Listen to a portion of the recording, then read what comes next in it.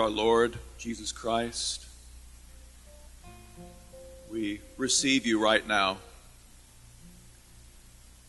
The food, the only food that matters, the water we drink, the air we breathe. And as we recall again all you are to us, we're so grateful. And we're filled with such satisfaction, such contentment.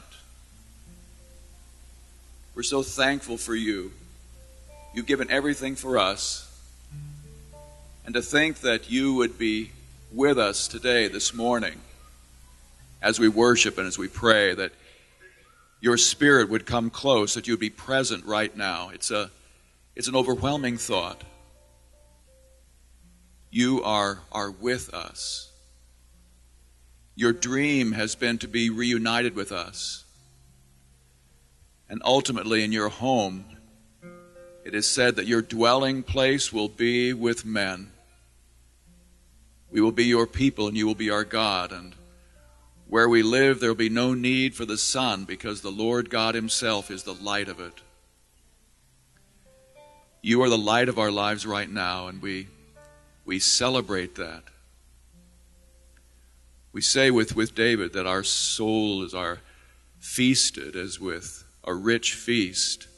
Our mouth praises you with joyful lips as we meditate on our beds and think on you in the watches of the night. Lord, right now we want to simply enjoy you and your abundance. We want to sense that completeness that you give us, that fullness that you give us inside. We pray right now for any who have come to worship today who feel empty, who are dominated by fear or anxiety, who struggle with despair about life. Our prayer this morning is that you and your abundance will reach down deep into their hearts, that they will know your fullness in their lives. They will sense what it is to be complete, to be whole in you. This is the healing we ask for today. This is that experience that you offer us, we believe. And by faith we receive you right now into the very heart of our lives, our work, our recreation, our relationships, our homes. We want you right there in the middle of it, knowing that living with you is like a great feast. It's like never being hungry again. You've promised this, that the water that you give us to drink will become like a well of water springing up to eternal life. That you will become like a fountain gushing from within us. This is fullness. This is a rich life. This is contentment as we find it in you, our Lord and Savior. And so we accept this again today and pray this blessing to be realized right now in this moment. Amen. That it'll not be seen as something held before us in the future, but it is a great gift of God to us right now. That sense of fullness and completeness in you. And we receive it right now in Jesus' name. Amen. So we're as I mentioned, we're just about to come into the holiday season. It's known as the season of joy, right? The season of giving. It's also the season of discontent. You see all the things you can't have, and your discontent level rises proportionately. If you were to believe what the commercials tell you, what you see on TV, what you hear on the radio, then you would think that contentment was something you can buy, something you can eat, something you could spray on, something you could drive, something you could get to know on the internet and have a relationship with or whatever. As if all those things could give you lasting contentment, but they don't. So what is the secret of a satisfying life? Being content. That's what we want to talk about today. This isn't new to you folks. It's just a reminder, especially as we come into the holiday season. Paul says this in Philippians 4, verses 11 and 12. I have learned to be satisfied with what I have. I know what it is to be in need and what it is to have more than enough. We sang that, didn't we? All of you is more than enough, Lord. Paul says, I've learned what it is to have more than enough. I've learned this secret so that anywhere, at any time, I am what? Content. That I am content. So what is contentment? Well, it's not apathy or laziness or complacency. Contentment is independent from the circumstances. You don't base your happiness on the situation around you in order to be content. Happiness comes from within. How do you get that kind of contentment, that kind of satisfaction in life? You can ask Diana. I shared with most of you, but some of you may not have looked at our driver's, our license plate on our car. It says SAYC 8TD. People say, what does that mean? Satiated. And I'm so thankful she put that on after we got married. That was wonderful. How do you get to the point where deep inside you're satisfied, you're content? Paul says contentment is learned. It's not something that's instant. It's not a one-time experience. Life is a school of learning about contentment. And the problem is most people never learn, and they die unfulfilled and unsatisfied and unhappy. So how do you learn contentment? What is contentment? Well, we already said it's something that's independent of our circumstances. It's something that comes from within. Something that comes from within. So we're going to talk about 4 lessons we all need to learn. You may find yourself at a different place in some of these than another, but I think they're all very important. Number 1, to experience real contentment, you need to learn to avoid comparisons. Avoid comparisons. Comparing yourself to others will always lead to discontent. Paul says in Philippians 4:11, I've learned to be content whatever the circumstances. So if you want to learn to be content, you have to avoid these comparisons. There's always going to be people who make more money than you do. Always. There's going to be people who have greater opportunities than you have, fewer problems than you have. So what? So what? That has no bearing on your own personal happiness. Paul goes on. He says this, 2 Corinthians 4:18. We do not look at what we can see right now, the troubles all around us, but we look forward to the joys in heaven. The troubles will soon be over, but the joys to come will last forever. Paul says, I don't look around to find happiness. I look up. I look up to God. I look up to what God has promised. I look up to what God has in store for us. There's some common misconceptions about happiness. Again, we're all very well versed in these. First of all, the first misconception is I have to have what others have in order to be happy. I must have what others have. I look to see what everyone else is wearing, the phone they're using. You know, it's hard. It's really hard because when you dress a certain way and life goes on and everything's fine, but people don't really notice, and your wife gets on your case a little bit from time to time. It can be tough. But then when you accidentally buy a certain kind of pair of jeans and you wear them and you start getting compliments from your wife and your daughter-in-law and that kind of thing, it's like, oh, okay, so what is everybody else wearing? All of a sudden we're right there. It's like, I got to have what they have in order to make myself feel better.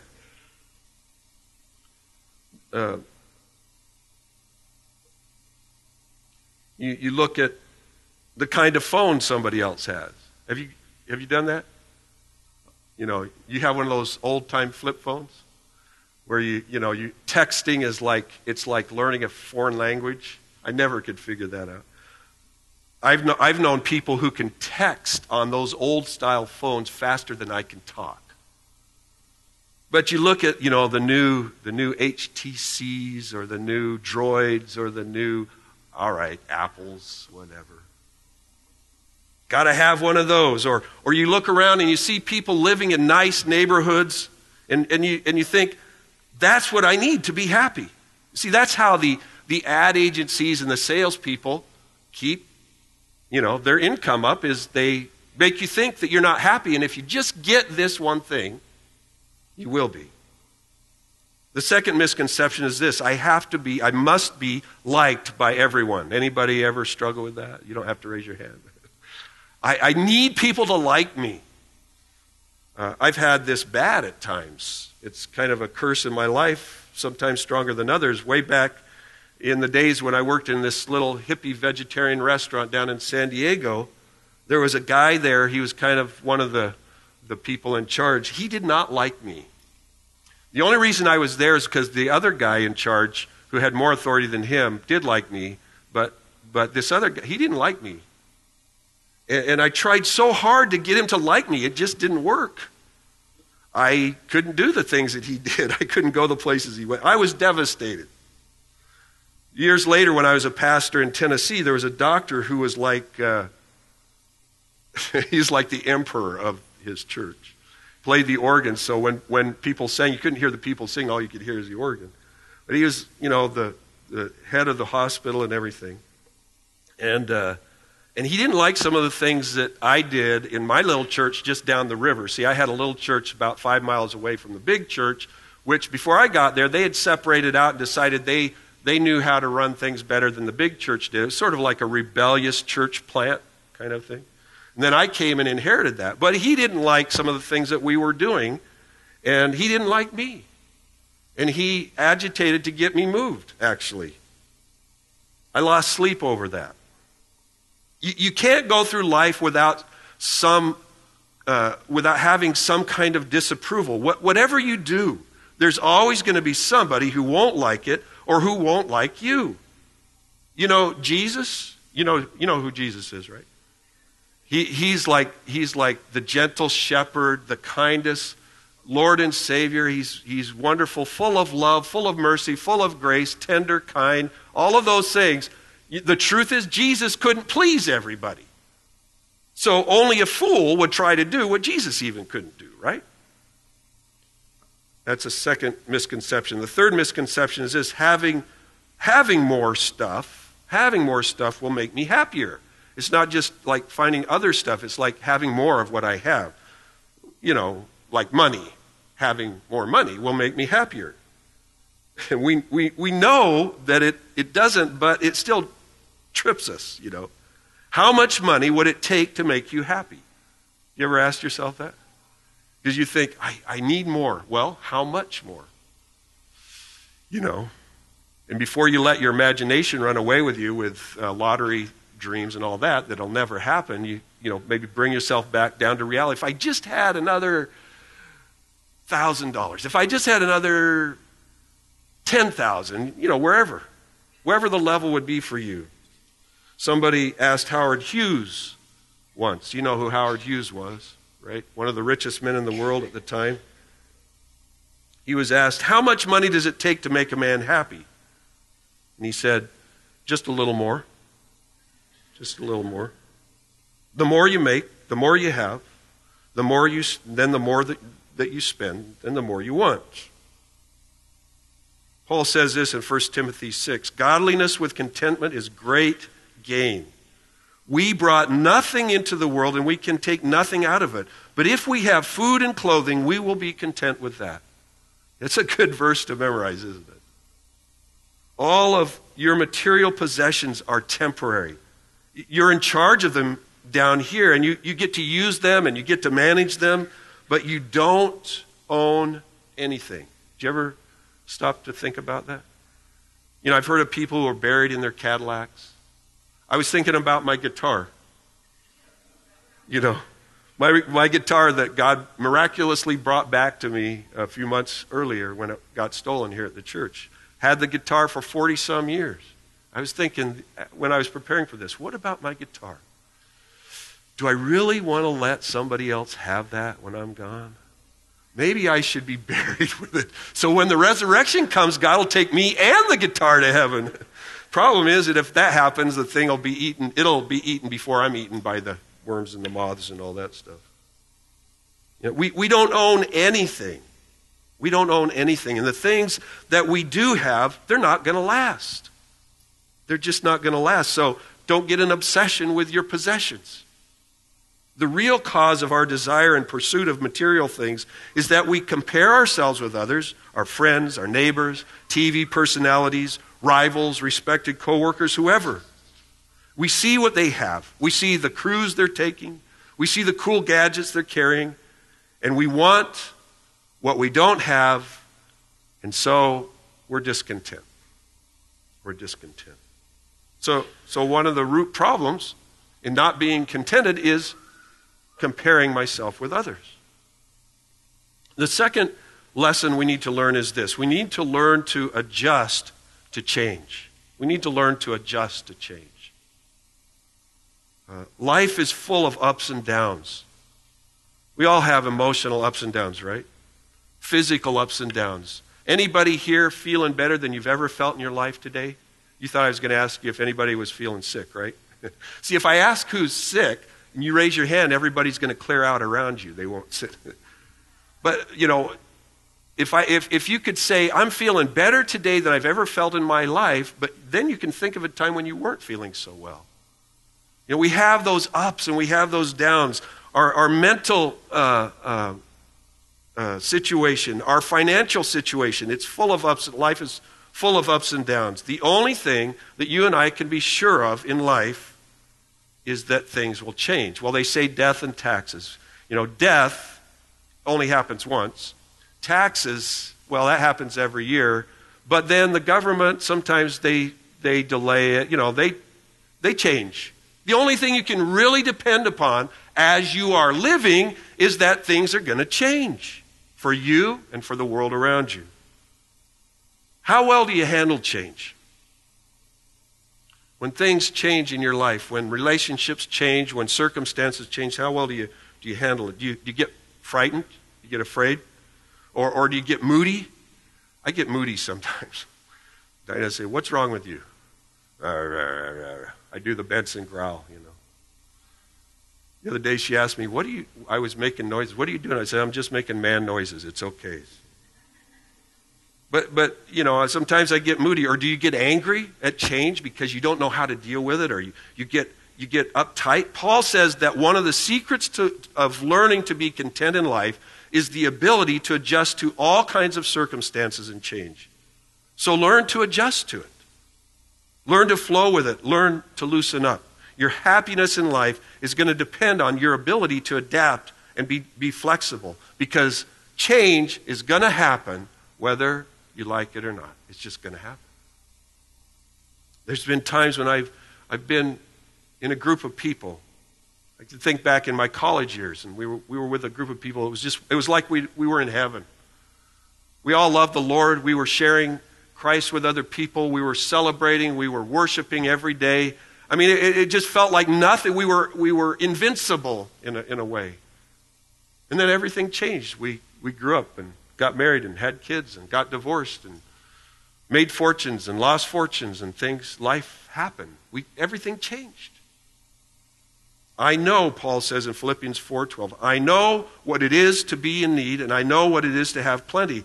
I have learned the secret of being content in any and every situation, whether well-fed or hungry, whether living in plenty or in want. The Berkeley translation puts it this way: I've learned to be independent of circumstances. You don't get your joys or your happiness out of things. Well, you shouldn't. Or people, or possessions, or pleasures, or profits, or popularity, or prestige. Paul says he's learned to be independent of his circumstances. Now, when Paul wrote this, he was old, which meant in those days, there wasn't any central heat and air in the prison that he was sitting in. Oh, he was in prison, and he was old. It was cold. It was damp. He didn't have freedom of any kind. He didn't have friends to come see them, and yet he could say, I can handle this. I can cope. I can avoid comparing myself to others, and I can adjust to change. I am flexible. We have to be flexible because circumstances just aren't. They just aren't. Paul says, no matter what I go through, I am not a victim. No matter what I go through, I am not a victim. No matter what people do to me, they are not going to control my life. You know, Paul was killed for his faith. No matter what they do to me, they're not going to control my life, that inner life that God wants to have with each one of us. No matter what hurt or experience or difficulty I go through, I have every reason to have, and I have every reason to have bad memories. I will not let it victimize me. I don't know if any of you saw the interview with Elizabeth Smart recently, the young lady who was abducted and put through maybe a year and a half of just the most horrible situation you can imagine. And as the interviewer talked to her, she just had this peace. You know, it's just amazing. She had come to terms with it. No matter what this individual or what these individuals had done to her, she decided she was not going to live her life as a victim, but she was going to live her life as a victor. She was going to hold on to what she had inside of her. No one could take that away. I'm independent of circumstances. You are not your circumstances. Real freedom is when you can say, I'm not controlled by what's happening around me, by the external things in my life. Sometimes you ask somebody, how you doing? And they say, well, under the circumstances, I'm okay. But did you ever stop to think, you shouldn't be under the circumstances, you should be on top of them, right? I know it's semantics, but why be under the circumstances? There's three kinds of circumstances in our lives. First of all, circumstances I can control, and I do control. If you don't like the channel you're watching on TV, grab the remote and change it. Unless your wife happens to be holding it at the time, then do not do that. I'm amazed at how people get so upset when they're watching things on TV and a commercial comes on or there's something in a program they don't like, they think it's offensive or it's politically incorrect or it's racist or it's gross or whatever. And so they start a campaign to legislate change. You can't do this, you can't say that, these words aren't acceptable on TV. And it's like they're victims of what's coming on the screen. Guess what? Use the clicker. Turn the TV off. If you don't like what's on it, just turn it off. It's not worth much anyway, what's coming across. Change the channel. If you're eating too many cheeseburgers and shakes and you're getting diabetes, just stop going to the fast food place that serves them. Change what you put in your mouth. You have control, and we can take control of things. There are circumstances I can control, but I don't. See, contentment is not just letting things happen around me. It's not complacency. It's not laziness. If you can change something and you need to take action, do something about it. So many times, I've been complaining. I have a problem with that occasionally. Driving home or at home, and I'm complaining and I'm just frolicking, if you could use that word. I'm frolicking in my misery, you know. And Diana, you know, she'll take it for a while, and then she'll say, well, what have you done about it? Have you talked to this person? Have you taken these steps? And they're like, oh, no. End of complaining session. Man, you know how to take my miserable joy away, don't you? Takes all the fun out of being discontent. And then there are circumstances that I cannot control. Things that happen I have no control over whatsoever. There are so many of those in our lives. That's where we need contentment. When we experience things that are beyond our power, you do everything you can, but it's just an uncontrollable situation. In situations like that, all you can do is relax, trust God, and adjust. Sometimes we have to adjust not only to circumstances, but to people, especially when the people don't change. And Paul says in Romans 12, if it's possible, as far as it depends on you, live at peace with everyone. So you take all the steps you can to have good relationships, to have congenial relationships, but sometimes other people, they just don't want to play ball. They just don't want to go along with it. So you can only do what you can do. If it's possible, as far as it depends on you, live at peace with everyone. One of the keys to adjusting with circumstances is to have a sense of humor, like I had to have last week. Preaching, and I was on page 1, and then I came to page 3. I told Steve, just don't even put that video on YouTube for this week. And it got worse. I started talking about, well, I won't even say, because then we'll do it again. So you have to laugh at yourself. You know, I could get so embarrassed about it, I could go through 3 weeks of shame, and then I'd really be in a mess. But I can't afford to do that. You just have to laugh. When I was pastoring the church that I mentioned earlier in Tennessee, we lived in a log cabin on top of a hill. We had a horse. There was lots of room. We had 3 acres on top of the hill. Our next door neighbor had 40. Back of us was 20. And then the doctor on the other section, he had 20 or 30 acres. And his house sat down on the back side of the hill. He had to go up a long driveway over the hill and down to his house. He had a large, beautiful home, beautiful gardens and yards. So the problem is, we had a horse. My daughter had a horse. We thought getting a horse was like getting a dog. Don't ever fall for that one. So the problem was we didn't have good fencing. It was like one strand of electrical wire, on posts. And this horse, her name was Lucky, and she believed it because she could get out of anything if she wanted to. So one Sabbath, about 15 minutes before the service began, a call came into the church. Your horse is in my garden. It was the doctor whose property was next to ours, and he took pride in his garden. It was about November, and so he was growing some really nice cabbages, ornamental cabbages, And so Lucky the horse, evidently got tired of eating hay and wanted to munch some of the cabbage. And so she made a break for it. She could, they can smell stuff a long ways away. She made a break for it, and she went down alongside. She didn't go on the pavement because they had a paved driveway. She went alongside of it. Been rain, so the grass is soft. So his nice green lawn alongside the road was full of hoof marks, turf all over the place. And went down to the garden. So that meant that I had to leave church, go home, and run down the back side of the hill, catch the horse, take her back up to our sad little pasture and try to make sure that she didn't get out, and then get back to preach. I had some mud on my shoes and mud on my pants. It was frustrating and maddening, and it made me want to say some not nice words. I might have slipped up with the horse, I don't remember, but I was embarrassed and I was late for the service. I think I got back to church just about the time the second hymn was being sung. I could have seen myself as a complete victim of my daughter's horse and told my daughter, you got to get rid of that thing. It was tempting to blame her, blame the horse, blame the doctor for caring about his stupid cabbage. But really, it's hilarious. It's funny.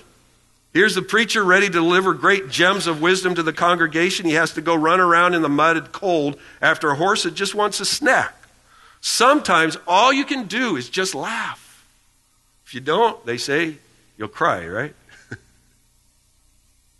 Circumstances that I can't control require flexibility, and one of the best ways to be flexible is just laugh. Find some humor in the situation. Third, we need to learn, in order to be content, we need to learn to draw on Christ's power. How many times have you or I come into a challenging situation, one that threatens our contentment, and we just plunge ahead on our own? We just go ahead. We don't really think about God. We just do it. And then after the fact, we go and ask God to help us get out of the mess. Here's another secret Paul reveals. I can do everything, he says in Philippians 4:13. I can do everything through Christ who gives me strength. I can do everything through Christ who gives me strength. You can handle it when your kids are giving you grief. You can make it through when the stock market is on a downswing and you got a lot invested. You're worried about your retirement. When you have problems and you don't know where to go, Paul says you can cope. You can handle everything if you have a source of power outside of yourself. Paul depended on God's power, not his own. You know how you know when you're depending on your own power? You get really, really tired. You're working so hard in your mind and your emotions to manage everything, and it just You just can't do it, and it wears you out. It's a fatigue that goes beyond just normal, tired at the end of the day kind of thing. Depending on God, on your strength instead of God's. You can't do it all. You can't manage it all. You can't take care of everyone's feelings or fix every mess or solve every problem when it's your doing or someone else's doing. Only the power of God can help you truly cope. Y'all know the serenity prayer, right? We have Celebrate Recovery here. I know at least some of you know it. And how does it go? God, grant me the serenity to accept the things I what? Cannot change. Courage to change the things I can. And wisdom to know the difference. But the key is that very first phrase, God grant me. It isn't just, I got to figure out how to be okay with the stuff I can't change, or I've got to just be proactive and change all the stuff I can change. It starts out, God grant me the courage to change the things I can. The serenity, give me the serenity to accept the things I can't change. The Jerusalem Bible puts it this way: there is nothing I cannot master with the help of the one who gives me strength. So today, what do you need to control? What is it that you need, some control over in your life? You need to get control of your time, your mouth. I need that from time to time, particularly when I'm driving. And I have to really watch it. When I took Bucky and Yalda and Gabriel in last week to see Keith, we were on the freeways and there was traffic jams, and I don't, if I said anything bad, forgive me, and God forgive me. I don't think I did, but I could have, Do you need to control your temper? Or do you need to control your weight? Need to get control over a bad habit that's really wreaking havoc in your life? Paul says, I can master anything with the help of Christ who gives me strength. Try quoting the verses like we said last week. We know these things, but do you actually put it into your mind and quote it and claim it? Claim this promise. It really works. God's going to help you. If you say, Lord, you promised you would give me strength for the things that I need control over. The Amplified Version puts it this way, kind of breaks it out. I am ready for anything and equal to anything through him who infuses inner strength into me. That is, I am self-sufficient in Christ's sufficiency. You have a big problem you're facing today? Something you don't know how to solve? Paul says you can be ready for anything. You can be confident. See, satisfaction not only comes from contentment, it comes from confidence. And you and I can be completely confident in Christ's power. The Greek word for strength is a word which we get the word dynamo from. Dynamo. You know what a dynamo is? Isn't it something that continues to give energy? It gives continual energy. Paul says, Jesus Christ is the dynamo of my life. He gives me continuous energy. I can do anything. I can do all things. It doesn't mean he's invincible. It means he draws on the strength of Jesus Christ. So whatever he's facing, he knows he has a reserve of power at all times. I don't run out. I'm confident. I'm capable to cope with the circumstances of life because I draw on Christ's power. See, Paul had a problem. Paul had a problem. He calls it his thorn in the flesh. Bible scholars have debated what it was. Some people said it was his eyesight, that he was nearly blind. Some people say, I've actually heard this, some people say it's his wife, because he converted and she didn't, and so she was a thorn in his flesh. I don't believe that one, but anyway. He had a weakness, and he asked God, he tells us, he asked God 3 times to remove this particular weakness in his life. God didn't remove it. This is what Paul says about it. But God said to me, this is really another great verse to memorize. My grace is sufficient for you, for my power is made perfect in your weakness. My grace is sufficient for you, for my power is made perfect in your weakness. The word sufficient here is the same word that's used in Philippians when it says content or contentment. Sufficiency is contentment. Contentment is independent of circumstances. God allows us to go through problems in our life so we can learn how to be content, how to be full of God, how to have sufficiency in our life, how to be satiated. So that God can show his power. You know, if we had complete control over everything, if we could like manage well and we always kept our words the right way and we said the right things and did the right things, if we did everything perfectly and we were always on top of it and we didn't feel bad, you know, we didn't have one of those down physical days or down emotional days, if we were just always on top of it, where would God's power be shown in our lives? The greatest power of God I've ever seen has been through people who are beaten down and it looks like they're about to go out. People who just hold on tenaciously to the power of Christ no matter what. We have some of those people sitting right here in this congregation. God reveals his greatness, his power through our weakness. And if you've done everything you can do in your power, and you just accept and adjust, don't worry about what other people are thinking or doing, God says, look, I'm with you, I'm going to sustain you, hold on. The last lesson we need to learn is this: to trust God to meet my needs. To trust God to meet my needs. My God will use his glorious riches to give you everything you need. He will do this through Christ Jesus. Last week we talked about the promises of God, and we used this very verse. This very verse. If there's one promise more than any other that expresses the secret to contentment, it's this verse right here. It doesn't say God will just meet your spiritual needs, the things that have to do with your spiritual life or your religious life. It doesn't say that he'll just meet a few of your needs according to how he feels at a given time. God's not capricious with us. It says, my God will use his glorious riches to give you everything you need. He'll meet all of your needs. All of your needs. See, we worry about all kinds of things, but worry is the opposite of contentment.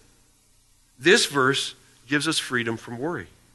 If you accept it, if you believe it, if you claim it, you don't have to worry because God's going to take care of everything you need. God's going to take care of everything you need. Yes, it's true. We have to learn also how to distinguish what we really need and what we really want. You know, we want stuff, but do we always need what we want? And we have to go through life to figure some of that out. But why not do this? Why not just take everything, what you think you need, what you know you want, and put it all before God? Just put it all before him. He's going to help you sort it out, believe me. See, Psalm says that God will give us the desires of our heart if we put our trust in him. There's some stuff that you want that God wants for you. Did you ever think about talking to him about it? About asking him for it? Just put it before him. Tell him what you really want, and he'll show you what you really need. And the Bible says he will provide for it. Another verse we use quite a bit is this one from Matthew 6:31 through 33. So do not start worrying, where will my food come from, or my drink, or my clothes? Your heavenly Father knows you need all these things. Instead, be concerned about everything else with God's kingdom, and he will provide you with all these other things. Put God first, and God will take care of what you need. You put him at the center, and everything else will be taken care of. The reason people are unhappy and unfulfilled and discontent is because Jesus Christ is not the center of their lives. I can say that's true in my life. Whenever Christ is like on the periphery, Whenever he becomes one of the 28, whenever he's not in the center, I lose my way. When Jesus Christ is the center of my life, I don't crave, I don't feel discontent. People look for fulfillment in all the wrong places. They look for something that's going to satisfy, maybe in a relationship or in a job or a hobby or a sport, some kind of exciting activity or recreation. People go from fad to fad, read countless self-help books and go to seminars looking for the secret to being content. But God has laid it all out very clearly. You and I were made with a God-shaped vacuum in our lives. That's been a thought that's been around for quite a few years. There's a hole inside of our spiritual heart. And only God can fill that void. Only God. When you try to find satisfaction through all the other stuff, you find out it just doesn't last. It just doesn't last. Discontent just means that Jesus Christ is not the center. When I'm contented, it means I'm looking for something else. God wants each one of us to have a happy and fulfilling and satisfying life. Jesus said this, I have come that you might have life and that you might have it how much? Abundantly. As much as you can possibly get of it. Life in the fullest is what God wants us to have. But the way that you and I learn satisfaction is by learning how to be content. So which of these 4 lessons do you need work on today? Do you need to learn or relearn? Have you figured out that it's really not a good idea to compare yourself with other people? Do you find yourself doing that? You don't even think about it, but all of a sudden you realize what you're going after is because of that comparison business. The Bible warns in 2 Corinthians about comparing ourselves to other people, what other people have, what they do or think. None of that's going to make you happy. You think that getting a new car will make you happy? Maybe it's a new Lincoln. They have a really cool Lincoln ad on nowadays. Or a BMW, or like us, a new Honda van with all the bells and whistles. But guess what? It won't make you happy. It'll feel good for a while. It'll smell new for a little while. But then you'll just start getting mad while you're in traffic again, and the car won't be new anymore because you've been driving it. It's not new. Do you need to learn to adjust in your situation, in your circumstances? What is the situation that's left you unsatisfied? Is it a marriage? Is it the fact that you're single? Your possessions or the lack of possessions, your job, your health? What are your circumstances that leave you wanting? Paul says, I've learned to be content in every situation. If you can change it, change it. But if there's something you really can't change, then be content. See, contentment's not just fooling yourself. It's not playing mind games and pretending like you like what you really don't like. Paul didn't like being in prison. He didn't like being cold. He didn't like being hungry. He didn't like being beaten. He didn't like being under the threat of death all the time. But he was content in Christ. He learned to live above his circumstances. And with Christ's power, each one of us can learn to cope. Maybe you don't like what you're going through today, but you don't have to allow it to destroy you or to define you. You and I can learn to be happy in spite of our problems. And only by depending on the power of Christ can we do that. Do you need to learn that God's got it all under control? Do you need to learn that He really will provide everything you need in your life? You need to learn that. That's the 4th part of this secret to being content, believing that Christ is all sufficient. When I stop comparing, learn to stop comparing, learn to adjust to life's realities, to live under Christ's power instead of my own, and when I learn to trust that He cares completely for me and will provide for everything, I mean everything that we really need, then I'll have learned how to be content. Lord, You know the needs of our lives. You know that in this room we have a lot of struggles, a lot of problems to face, a lot of questions about how to solve things that we just don't understand.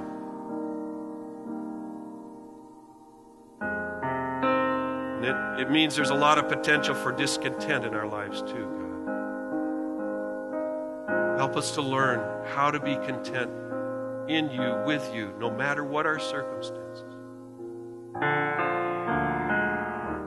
No matter what we see other people doing, no matter what we feel from other people, whether they like us, whether they don't, whether they accept us or not.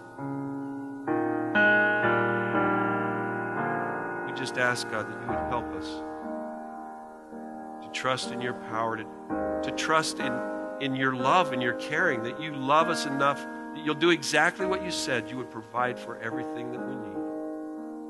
Teach us, God, through the circumstances, through the relationships of our lives, even through our weaknesses, teach us how to be satisfied in you no matter what.